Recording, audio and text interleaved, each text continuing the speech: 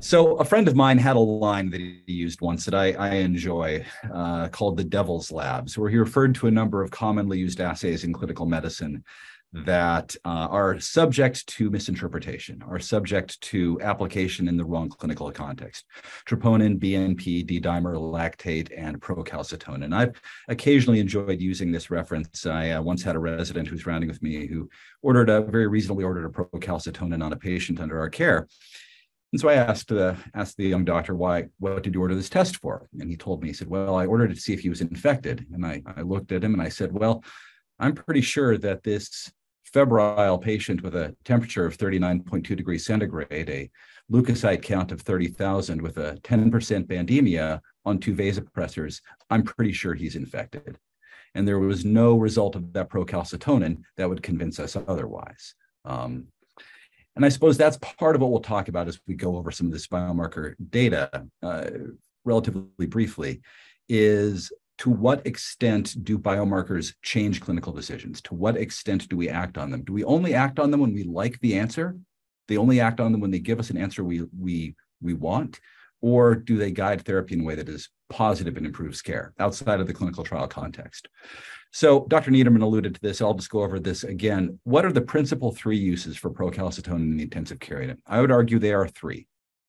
Determination of viral versus bacterial pneumonia as a gauge of illness severity and as a tool for determining the duration of antimicrobial therapy. I'm going to argue that the first 2 are relatively less useful in bedside practice. The third one, I think, has some very solid data, but solid data that can only be applied really in the appropriate context. So let's start at looking at the procalcitonin as a marker of etiology in patients hospitalized with community-acquired pneumonia. This was the EPIC study that, again, Dr. Niederman mentioned. And what I would draw people's attention to in the EPIC study is this. This is from a different publication, not in chest, but in Clinical Infectious Diseases of 2017. Looking at the diagnostic characteristics for procal in patients who are initially admitted, even if you are using a very low cutoff of 0.1 nanograms per milliliter, which is considerably lower than most of our laboratories would consider for the lower cutoff, the negative predictive value for a patient admitted to an intensive care unit with severe pneumonia is 82.4%. That's the negative predictive value. So meaning there is about an 18% chance that a given patient with a low procalcitonin, a very low procalcitonin, in fact has a bacterial pneumonia despite that assay.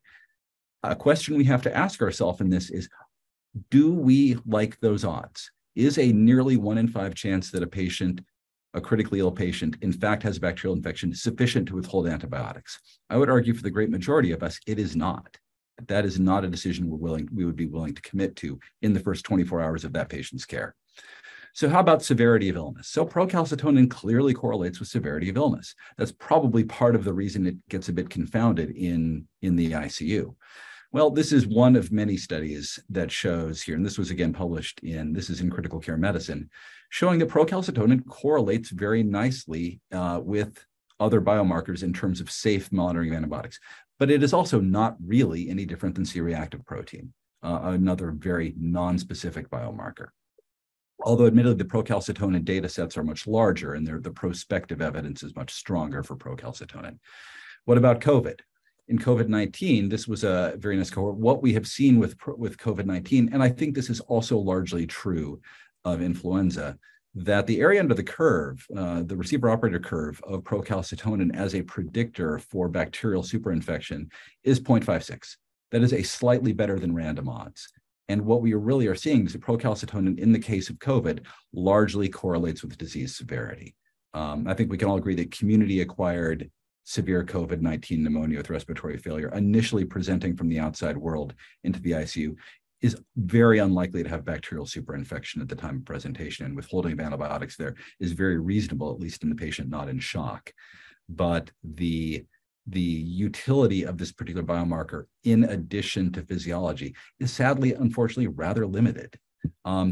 That doesn't mean that procalcitonin has no benefit, and I would clearly argue that it does. And one of the best validated ones, and again, we alluded to this before, the Moses trials, the SAPS-2 trials, the ProRata trials, all looking at different ways to use procalcitonin to guide and discontinue antibiotics in patients in the intensive care unit with sepsis who are improving clinically. This is an observational study from, it was published in Chest in 2017. This was done in the United States. And I pointed out not to say that procalcitonin doesn't have benefit, but that it needs to have its benefit interpreted in context. This was a matched propensity score without regression adjustment, looking at patients who had procalcitonin-guided therapy and those who did not. Again, observational study. You see there is a clear reduction, 17.3 days to 14.9 days of total antibiotic exposure in patients in this. That is shaving a good 2-3 days off of antibiotic duration in the ICU. That is not nothing. That is also still insufficient. Going from 17 days to 14 to 15 days is not good enough. That is still too much antibiotic exposure. And I think it will be interesting as our antibiotic stewardship programs evolve in our respective countries where we work to see what is the impact of this guidance if it is implemented with a general paradigm of shorter courses of therapy. What then is the benefit to biomarkers on top of that? I think that is unknown. This is an improvement. This is not good enough. That being said, this is a very strong meta-analysis published in 2019, looking at all of these clinical trials, ProRata, SAPS-2, Moses, and others, integrating and saying, well, what is the actual benefit of procalcitonin in terms of reductions in antibiotic durations?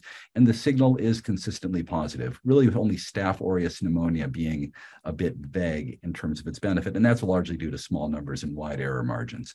It is pretty clear that procal across a large cohort of patients does reduce, can be used, if used wisely, to reduce the duration of antibiotic therapy without a negative impact. And as Dr. Mead mentioned, possibly reduction in mortality in our patients. So it might work, but it needs to be implemented systematically, not on an ad hoc basis. So what do we do with all this, right? What do we do with all this? How do we actually implement this into practice? Well, in addition to integrating biomarkers into a strong stewardship program, there are some novel and emerging biomarkers out there that may have some potential for us. So one is proadrenomegaline.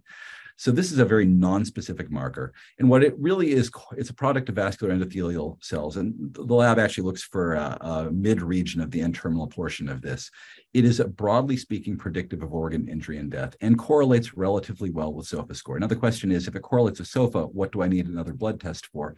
Well, it does seem to predate the onset of a worsening SOFA score in patients and could be a useful early marker of high risk. Suggesting that earlier intervention and closer monitoring could be useful. This is not a biomarker of infection. This is a biomarker of organ failure, right? It does not distinguish between pathogen types. It doesn't tell between bacteria, viruses, and is not specific for infection per se. It's been validated in cardiogenic shock, in acute heart failure populations, and in the perioperative setting as well. Again, very early data, very limited, but an interesting marker nonetheless, and could be of broad interest to intensivists. Presepsin, Dr. Niederman alluded to this one. This is the N-terminal fragment of soluble CD14. This binds more or less specifically to lipopolysaccharide, to gram-negative endotoxin. And as a result, it seems to be a little more specific for gram-negative infections versus gram-positives. That's not the only thing it binds to, but it is somewhat suggestive. And as part of an integrated biomarker panel, if you have an elevated presepsin in addition to, say, another more non-specific bacterial biomarker, this could push you more into a gram-negative direction, theoretically. It is probably inadequate ruling out sepsis, but it does seem to upregulate faster than procal. Procal takes 6 to 24 hours to upregulate. Presepsin comes up faster. And this is a study comparing presepsin to procalcitonin in patients with confirmed sepsis and septic shock. When you see at time 0, you're more likely to have a positive presepsin than you are with procalcitonin. Also, like procalcitonin, this appears to decline with effective therapy and could potentially play a similar role as procalcitonin as a stewardship tool. Pancreatic stone protein is an acute phase reactant produced by the exocrine pancreas. It does seem to be relatively specific for infection. It also rises faster than procal, similar to presepsin. The data for this is largely observational, but in the chart here, this is a publication from the Annals of Surgery 2 years ago. And what it shows is that patients with genuine sepsis would get rapid increases in pancreatic stone protein, Whereas patients who are merely infected, that is, say, have an infection with no organ failure, it tends to stay pretty stable. And that is a useful marker of severity. It doesn't tell you if you're infected, it tells you if you have a severe infection that puts you at risk for increased mortality. Most excitingly for me anyways, because I am a simple man and I don't like ordering extra tests, is monocyte distribution width. So this is available on routine complete blood counts that you have a leukocyte differential. An increased MDW of greater than 20 may correlate well with sepsis. This is pathogen agnostic. It does not distinguish between viral bacterial diseases. This could give us potentially actionable data. This is widely available. And if prospectively validated, which is not yet the case, if we could use MDW to distinguish between sepsis versus cardiogenic shock at the time of presentation, for example, this is a sort of tool that would have potential for altering care at the bedside. It is rapidly available as well. Do note in this chart here that the area under the curve and the receiver operator curve of MDW is about the same as CRP and procalcitonin. This is not a unique tool in of itself. Although its sensitivity is a little higher, that is at the cost of some specificity. There is no silver bullet, is what it comes down to. There is no blood test that will solve our problems. And I argued in the article that Professor Vincent kindly let me write for the magazine that the most useful biomarker in the ICU are the eyes, ears, hands, and brain of a skilled intensivist, right? I'm not saying that we are 100% sensitive and specific, far from it. I am just saying that there is currently no blood test that is less inaccurate than I am. Right? We have a ways to go before that. And in the context of antibiotic shortening, Brad Spellberg, who is a professor at the University of Southern California here in the United States, in ID land has made a big push for this notion of shorter is better as a tool of stewardship. Things like procalcitonin-guided therapy clearly can play a role, but they only are going to play a useful role if we first of all embrace this. Short courses of high doses of appropriate pathogen-directed therapy. We get that right, then we'll see what procalcitonin does for us.